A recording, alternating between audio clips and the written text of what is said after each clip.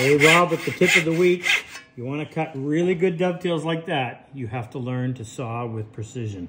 And might I say, start to saw with precision. So here's a tip for you.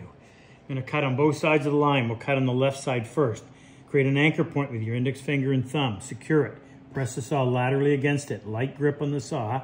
Squeeze until you get the saw so that you can see nothing but red line on the right side. Light touch. Get it started. Now to cut on the other side, do the same thing except move the thumb out of the way. Bring the saw up against the fingertip with a little resistance. Get the line on the left side of the blade. Light touch with the saw. Start to cut. Do that multiple times. You'll get it down, be able to cut joints like that. Good luck.